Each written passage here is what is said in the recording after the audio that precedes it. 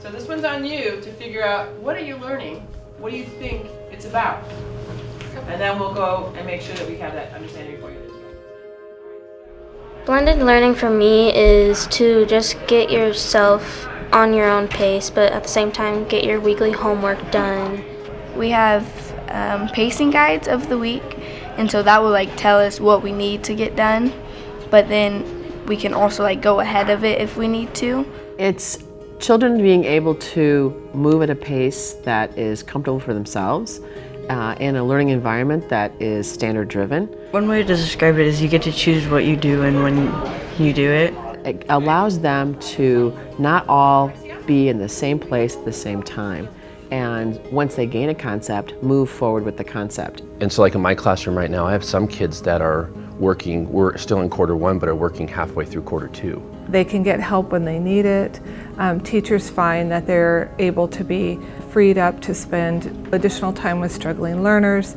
So it really is a great opportunity for students to have a personalized education. I'm in it because I'm independent, and I like to try to figure things out on my own instead of having others tell me how to do it and not giving me a chance, and that's what blended learning does.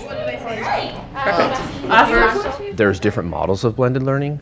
There's flipped classrooms where kids watch video at home, and then what you normally do for homework you do in the classroom. And then there's other models like station rotation, where you have rotations of kids, so you have some kids working online and then you're working in small groups with other kids. We have seminars for all subjects: science, math, reading. Seminars, some of them can be optional because you don't need them, and some of them are required. So if I'm struggling in reading, then I can go to the reading seminar and it will help me catch up. You could actually have kids move through content at a self-pace, and they could be all over the place within the content, whatever you're teaching, and then you could intervene and have small groups, discussion groups and things as they're working one-to-one on the computers. Computer time we call it PLT, and it's personal learning time. And so when we're in PLT, we get on the computer and we have all of our subjects on it, and we pick whatever one that we need to do that day. And so instead of the teacher delivering all the content, you use technology to deliver content. If an assignment is difficult or a question is difficult, there's on Blackboard there's videos that you can watch about it. Let's say someone who needs to watch a video, if it's online, to do the content, can watch it over and over, can pause it, take notes.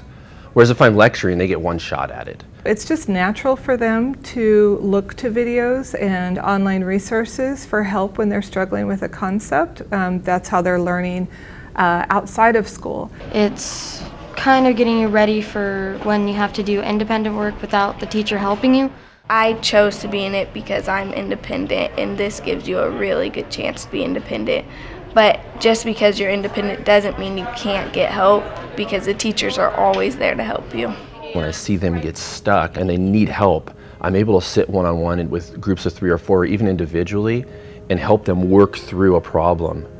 And the amount of success I see by that, how much confidence these kids build when they have a teacher that's able to take time to work one-on-one with them more often, I'm seeing a lot more growth in those students in their writing, reading, thinking, all of their skills. That's the beauty of blended learning, is that you can chunk your room.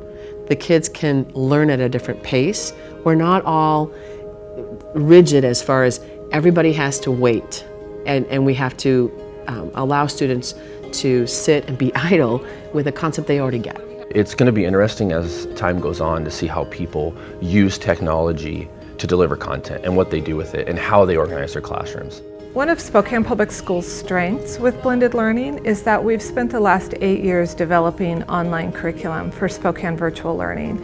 The curriculum is all at the same scope and sequence that it is in a regular classroom.